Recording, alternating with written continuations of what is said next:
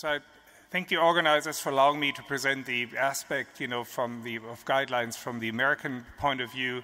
And I also had the privilege, like Dr. Yoshino, to be part of the ESMO consensus panel that Dr. Van Kutzem just presented. And I do believe that NCCN and ESMO guidelines are very complementary, but they focus a little bit on different things. So NCCN guidelines are quite widely used and wide established.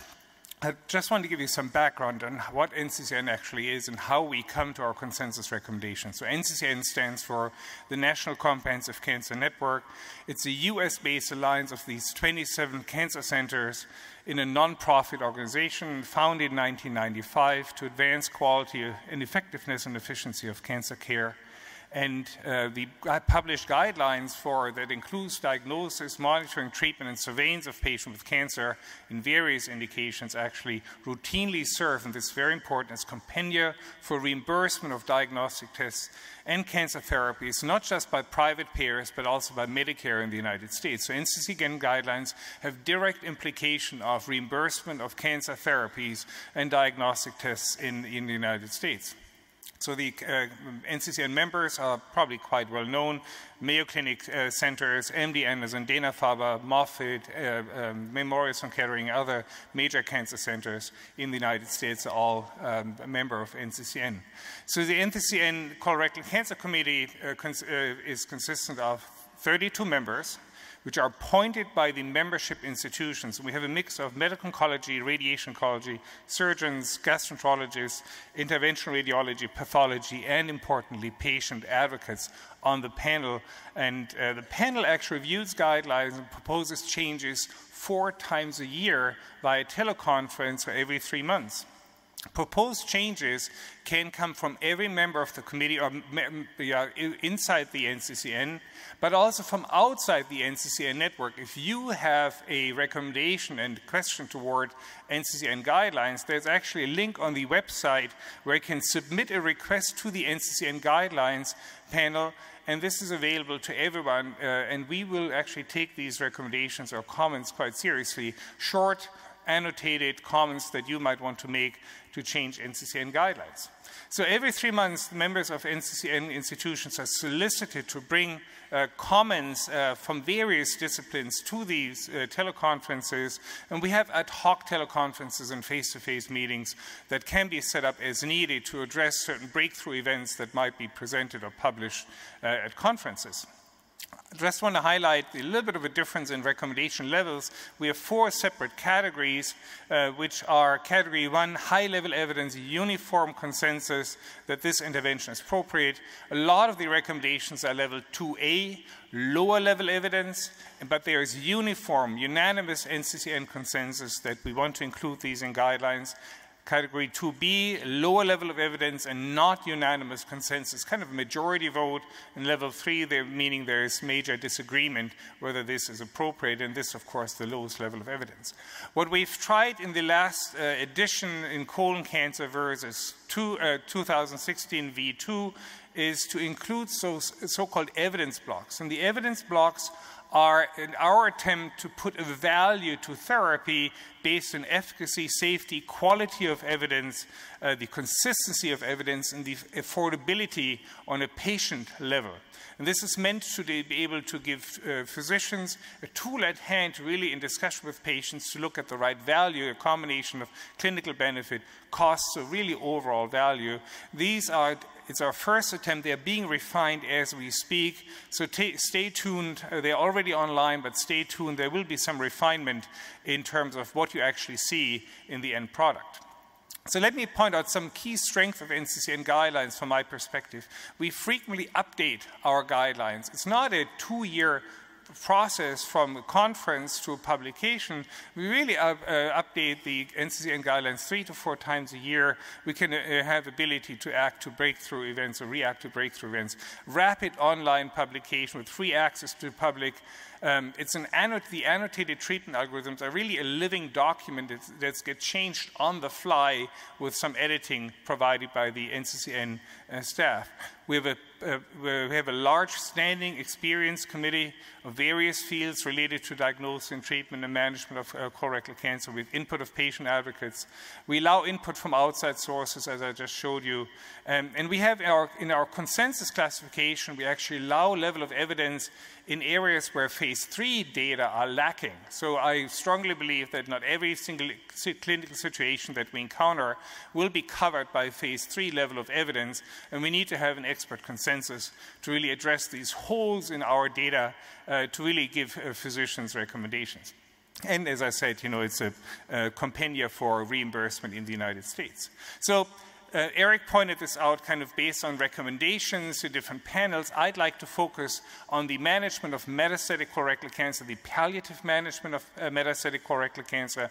There's a lot of kind of other algorithms in the guidelines that deal with the preoperative, neoadjuvant, perioperative therapy of metastatic disease, but I want to focus on the palliative treatment, systemic therapy.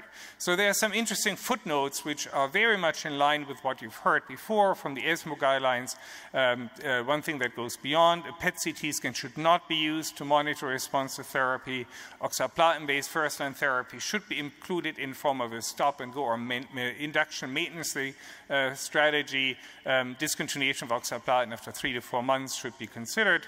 It can be reintroduced later if you hadn't had progression of disease on the therapy.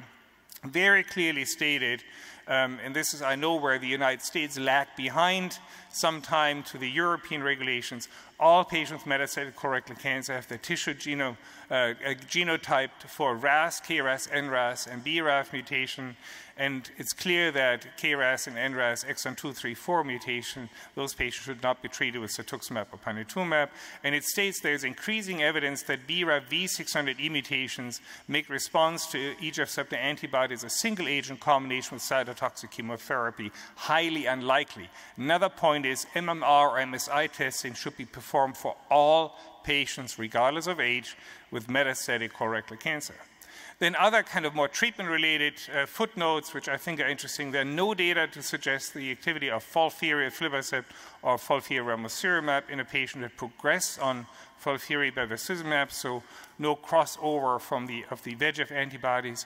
In this setting, bevacizumab is the preferred anti-angiogenic agent based on toxicity, combination with a comparator with aflibercept, and cost, the comparator would be ramucirumab. There are no data, there's a compelling rationale, I think this is important, to support the use of panitumumab after clinical failure on cetuximab and vice versa. And I think this is also picked up in the ESMO guidelines. And single-agent capecitabine after prior treatment with fluoropyrimidine with progression of disease is not recommended.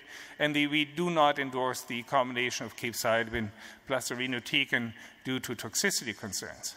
Now, when you actually look at the guidelines, and this is version 2, 2016, which is online and includes these evidence blocks.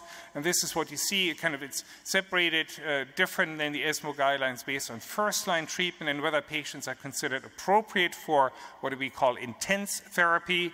This is the panel for oxaliplatin first-line, where you use either FOLFOX, CAPOX, FOLFOX plus bevacizumab, or the FOLFOX plus EGF receptor antibody therapies.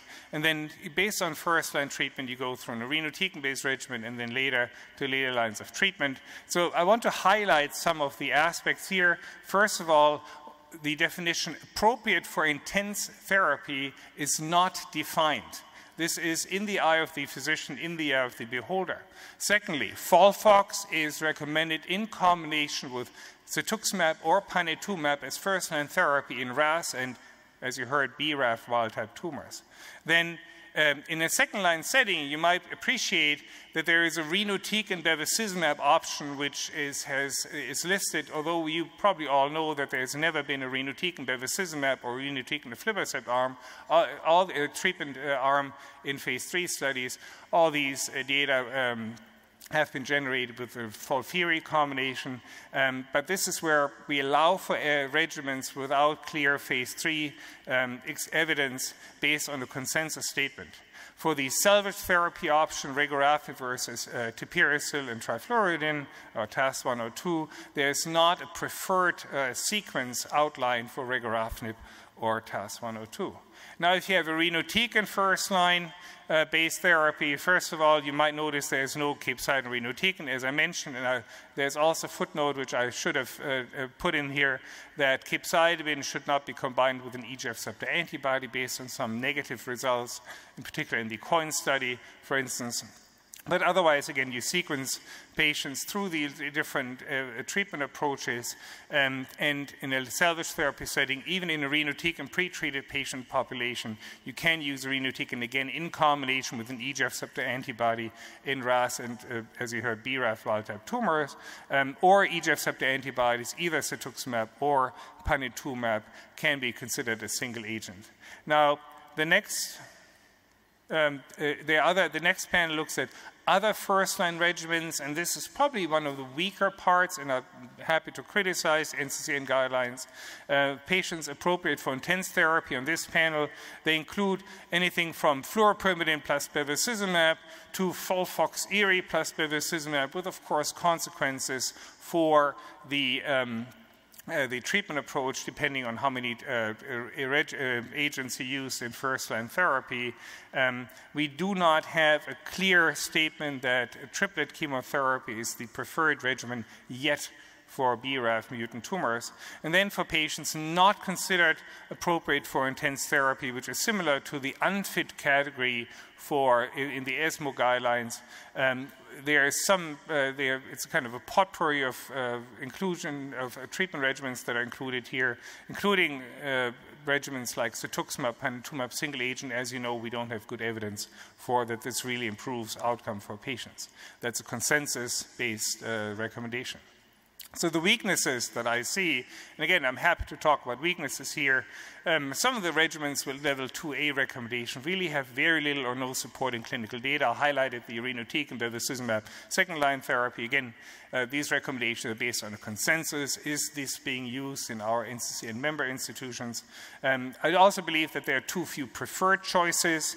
It's kind of a potpourri of options are included, and there's a lack of guidance. And I do believe when we talk about guidelines, physicians really look for guidance based on expert consensus. So this is probably a lacking feature of several of these guidelines, particularly NCCN guidelines. What I believe is a strength of the ESMO guidelines over the NCCN guidelines is that the initial treatment selection really is defined by goal of therapy. I would like to include this in the NCCN guidelines. Again, this is a consensus process, and it would lead to a major restructuring of the NCCN guidelines, probably not in the next couple of iterations that we'll see. We have not included the palliative setting and kind of a mandatory assessment for resectability for patients that have great response. This should, of course, be, it's mentioned in the text but not in the algorithm. Maintenance therapy, again, it's not part of the flow algorithm, but in the supporting text. So what's going to happen very soon, as you heard, we update the NCCN guidelines quite frequently. We have a face-to-face meeting on August 1st in Philadelphia, where we talk about things like the role of sidedness, for instance, for a treatment selection, a big topic, of course, that came out of the recent presentations. Immunotherapy, can we already make recommendations for immunotherapy? A lot of patients in the United States already receiving commercial drug and paid by the insurance for MSI-high tumors, even in a first-line setting, colorectal cancer, which is a problem for the conduct of clinical trials sometimes. What about the role of HER2 testing? And we see a refinement of the evaluation blocks.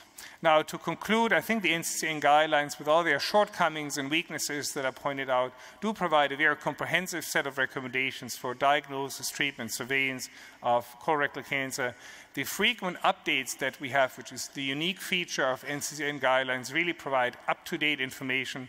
The recommendations are publicly and free available. So I believe they are used quite frequently in widespread around the world. The consensus model allows for recommendation areas where we have lack of evidence, which comes as a price of a reduced level of evidence against a consensus statement. And I do admit that the role that NCCN guidelines play in their help to reimburse certain treatment approaches really drives part of the recommendations.